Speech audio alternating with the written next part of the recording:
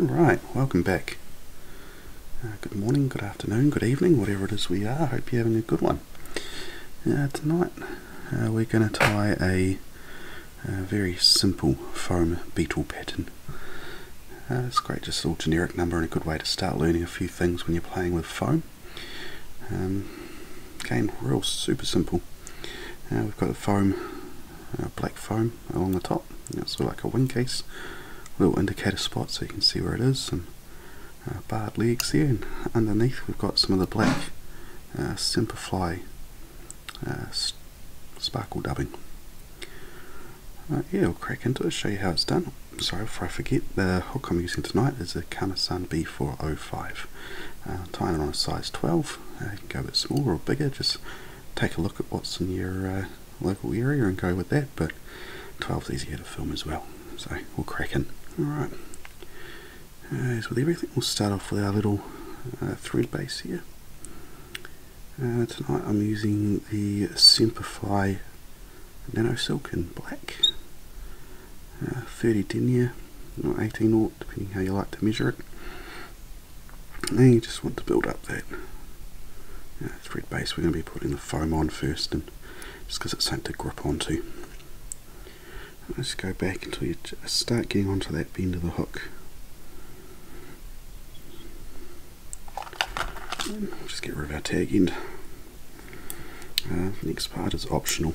I like to do it, but before I put the foam on, I'll put a little bit of super glue or head cement. I find it just holds it there a bit better, but I'll go into that with the next step. Alrighty, foam. So I'll take a very thin strip. This is 2mm craft foam. I think I just got it online from AliExpress or Spotlight or something like that. It's nothing super fancy, but it does the job. And I'll take just a little enough. It's sort of just about the same gap length or same width or height as the gap in the hook there between the shank and the hook. And then I'll just make a little pointy end on there, which makes it just a little bit easier to tie in. I see you don't absolutely have to do that, and excuse the creaky chair, but I've put just a little tiniest drop of glue on there. I just find it helps hold it there and holds it steady. And we'll just take the pointy end and you'll get that caught in. Just loosely wrap your way back and slowly start tightening up on it. Generally I try not to go full tilt on it straight off as the thread can cut through, but you just want to get it just down into that bend of the hook. You don't have to go too far. And yeah, just get it all secured in.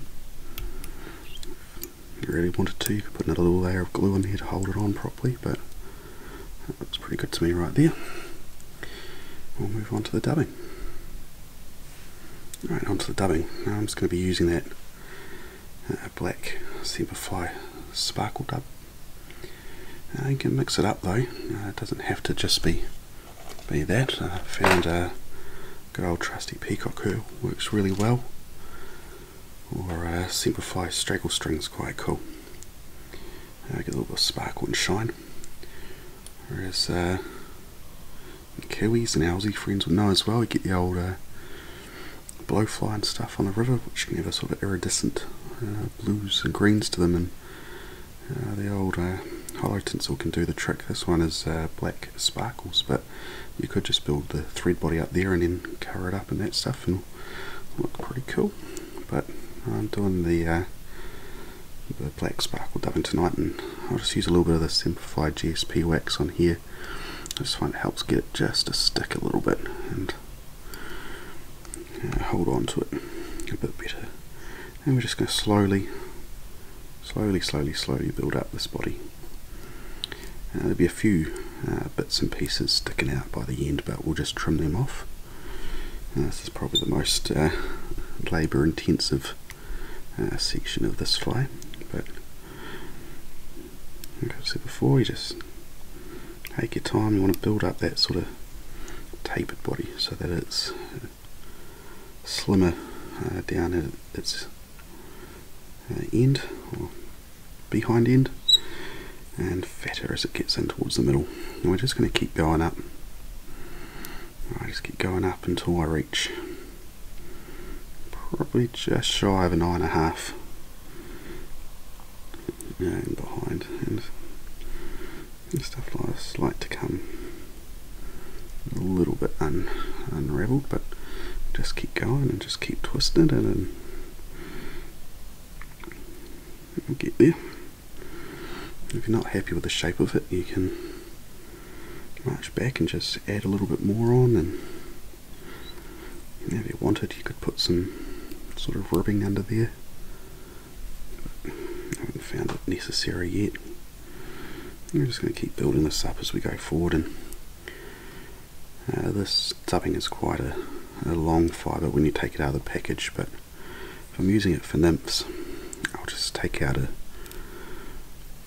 good pinch of it and then trim it down to what I need it to be. A little bit ahead of myself there, and I can get a little bit wayward sometimes, but it's not the end of the world. And there we go. Yeah, that's about as close as we need to be. Right, from here, like I said, we're just going to lickety split, just trim it down. And just get rid of all those scraggly bits and pieces you don't need.